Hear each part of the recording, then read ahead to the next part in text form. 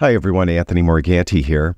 Those of you that follow me know that I do not heavily edit my portraits. My portrait editing usually consists of removing transitory items like pimples and dry skin and things like that. And one thing I have never done is I've never changed the tint or color of a person's skin. And to tell you the truth, I've never been asked by anyone to change the tint or color of their skin until recently. Recently, someone asked me if I could give them a tan. And actually, I've been asked that question in the past, but it's usually in jest. People just are self-conscious and they feel they're a little pale and they say, "Oh, could you give me a tan?" And then they laugh it off. Well, this person seriously wanted me to give them a more healthy look to their skin, at least what they considered to be more healthy look. I did, and it's actually very easy to do in Lightroom with Lightroom's new masking, and that's what we're going to be covering today. Now, this isn't the person, and this isn't one of the images I took. This is a stock photo. I do not have permission from that person to use their photographs in one of my videos. So we're going to use this image here. Now, to do it, I mentioned we would use the new masking in Lightroom. So we're going to open up the masking, and if you saw any of my previous videos, or at least the specific previous video I did where I talked about a problem I'm having with Lightroom's people masking, it came down to that this comment is most prevalent for those of us that use AMD Radeon Pro 5700 XT graphics cards. If you have that graphics card, you are likely experiencing the same problem, and it's more common when you have an image with more than one person in it, in that it doesn't find all the people. When you have an image with one person in it, it just doesn't work as well. You can see if I hover over here, it thinks that everything is the person. Well, it temporarily thinks that everything is the person. If I click on this, you'll see that it breaks it down, and I could get the facial skin of the person and the body skin of the person, although it doesn't have all of her body skin. So that's what you want to do, is you want to use people mask, and then you want to select the facial skin and the body skin. You don't need to select anything else here. So you just select those two and you click create mask. Now, as I mentioned, it missed part of her body, so we're going to have to add to this mask. We'll click the plus button right here, or the add button, and we're going to add with a brush. And I want to have auto mask on so that when I'm around the edge of her shoulder here, it doesn't bleed off into the background. And I want to make sure that flow and density are both at 100.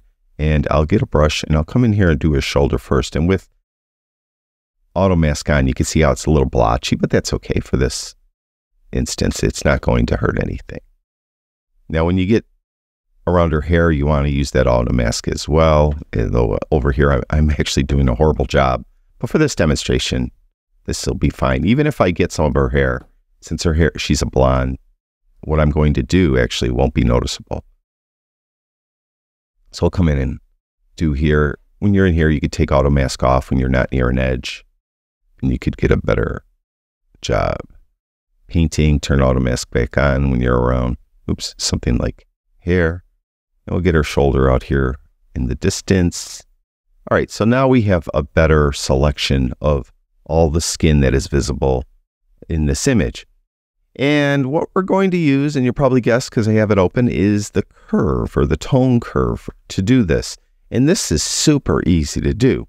What you want to do first is go to the blue curve to the image. So what you need to do is, after you have all the skin selected of the person, go to the blue curve, go to the top right-hand corner of the diagonal line, and just pull it down.